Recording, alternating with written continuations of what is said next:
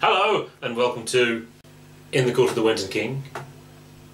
Today we're going to review, what are we going to review? Today we will be reviewing Led Zeppelin 2. This is a follow-on from our Led Zeppelin 1 review, which we did a week and a half ago, which has had fantastic response on the YouTube. It has 30 views and 3 likes.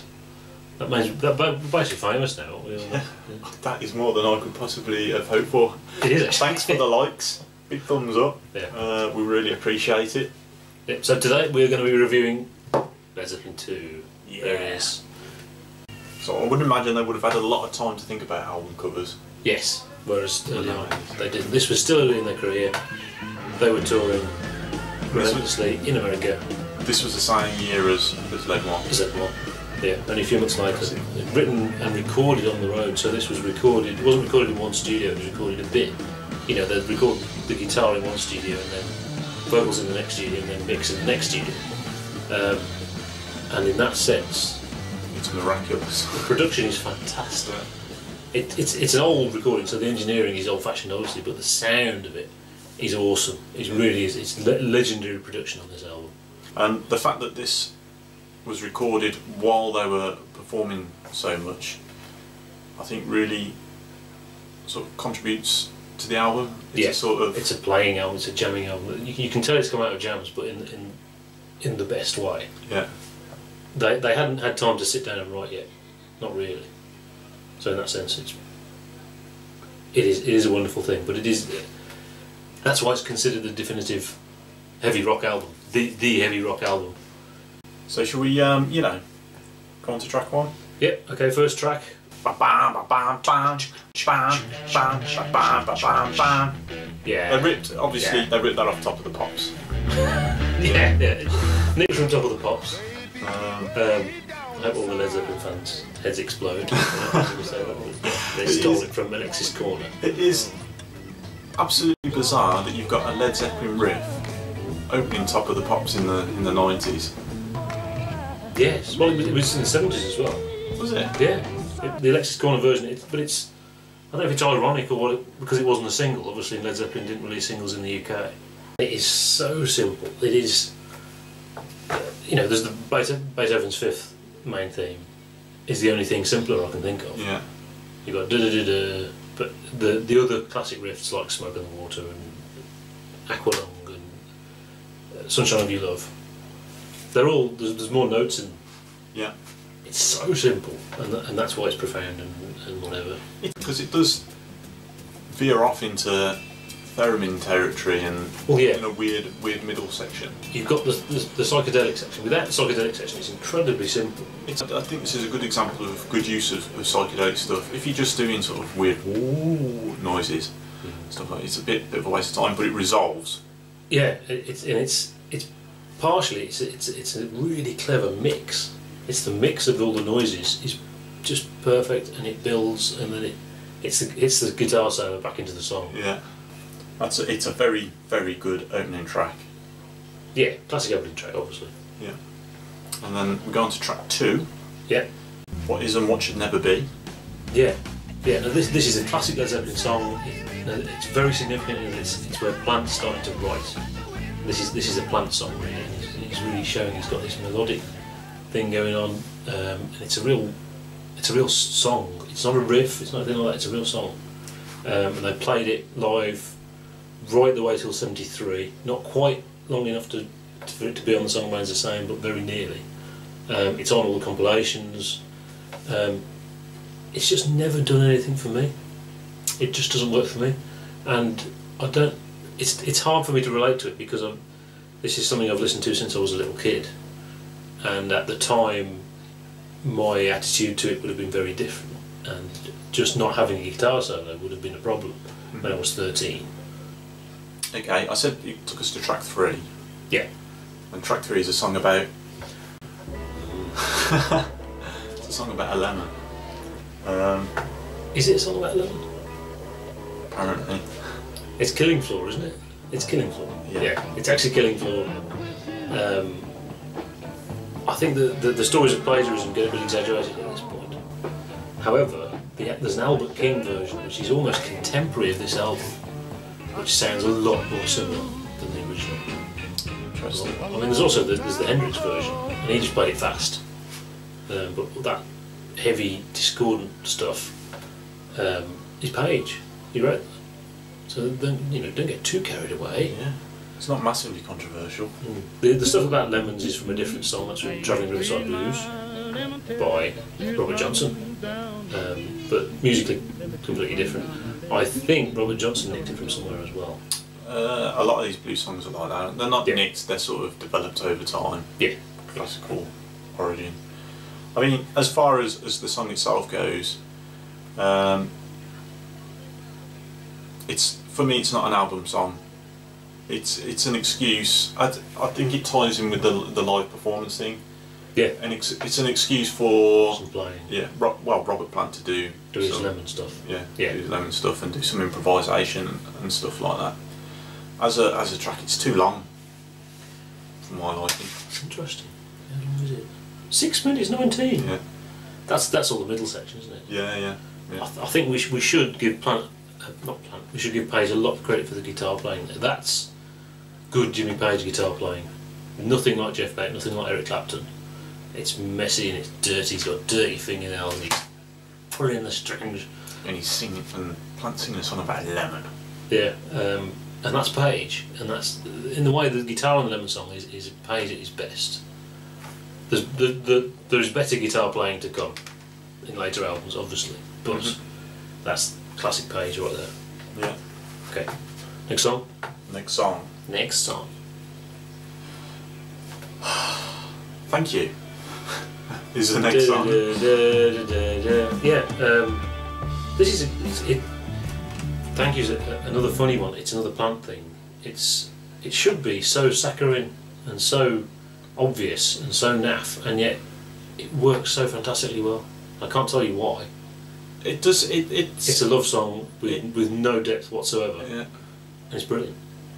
I think. I'm not a big fan of it. Fair enough. I'm not a big fan of it. But it's got a Hammond organ in there, so it does. Extended Hammond solo during the live performances, or earlier live performances anyway. Yeah. Anyway, next song. Heartbreaker. Right. Yeah. Heartbreaker is very difficult to review because it is fundamental to heavy rock music. And so in that sense it feels incredibly generic in everything it does. But it is a good song, obviously. It's so influential though. There is a guitar solo in the middle. When I say guitar solo, I mean it's solo guitar,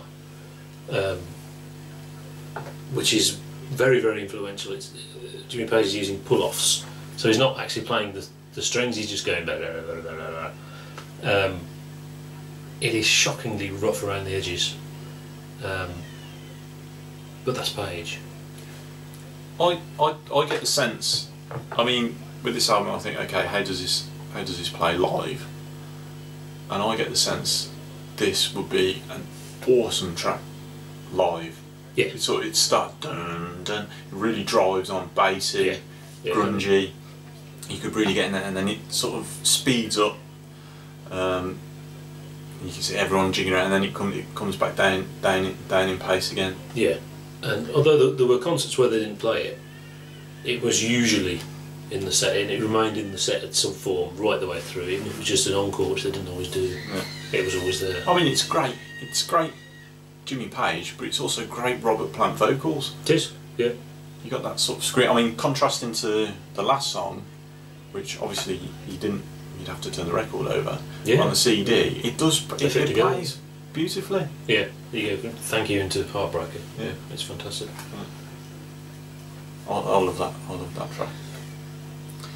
Now the next one, Living Loving Maid.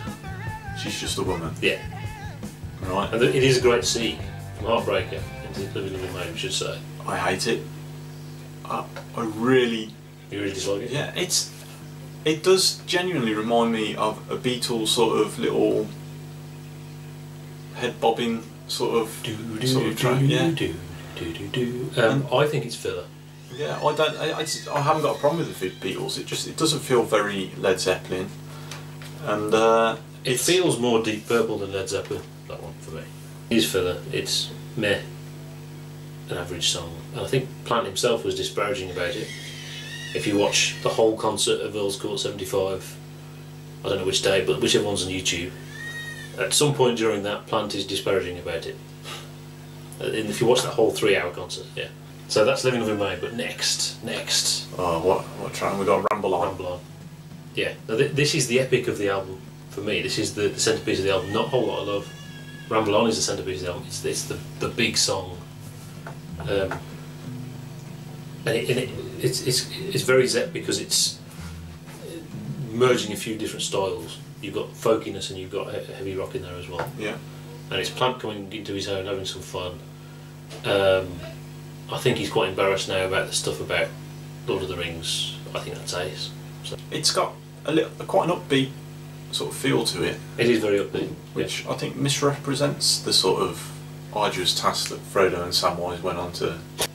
There you've got the embryo of what they were becoming, and just really good songwriters. Yeah. And there was a Page Plant thing, whatever that is, which is Lennon McCartney level, you know, and it was beginning at that point, and that's what you got in Ramble On.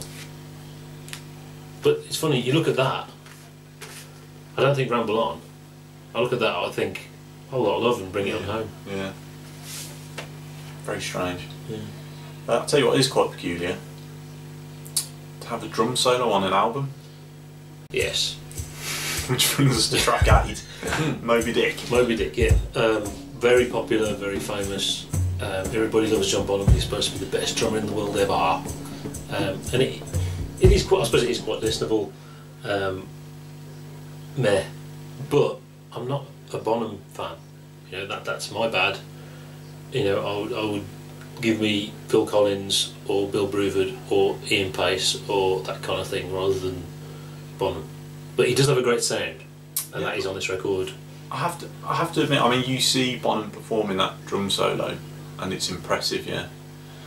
To listen to as a sort of spectacle in itself, it doesn't quite cut it. Yeah. So finally, Bring It On Home. Bring It On Home to you. Yeah. Now, Bring It On Home is 2 songs. There's the original Bring It On Home, which is obviously a cover version, but then it changes completely. You've got the second section, a Hendrixy riff, yeah, and a song, a Led Zeppelin song, but that's called Bring It On Home as well, which is weird. Yeah. And I think in the end, they named the 2 sections Bring It All Back and Bring It On Home. Plant reportedly said that it was just a short part and it was a tribute to Willie Dixon, but it's 2 minutes long. Yeah, there's 2 minutes of the whole song. It's the whole Willie Dixon song and then the Led Zeppelin song. Yeah, and then the ending. Is that a tribute? I mean, it's a hell of a tribute. Like, but they didn't rename it. They used the name Bring It On Home, which is odd. But the Led Zeppelin version is excellent. It's the blues section is very true. Yeah, true to the original. Yeah, true to the original, and it sounds straight out the Delta. Yeah, it's not heavy dub or anything like that. It is just the same. Yeah, I mean, you listen to sort of Fleetwood Mac blues and Stones blues from a couple of years previous, and they sound good, but they do sound like that. You can sort of tell that it's a band doing an impression of the blues. Whereas it doesn't sound so much like that. It sounds pretty sincere. It does. It's funny that, yeah. And I think it's a good sort of portrait of where they've come from to what that's created. This is what has come from all that amalgamation of folk and blues and in that sense it is a tribute. Yeah. It's a successful tribute, but it's where they were at that time, not what was to come. I think that's the point, isn't it? Yeah. The riffy stuff. Yeah. Okay. Well, that was Led Zeppelin 2. Yeah, that was Led Zeppelin 2. A great album. Knocked Abbey Road off the #1 spot significantly. They became much bigger at this point. And no singles, please.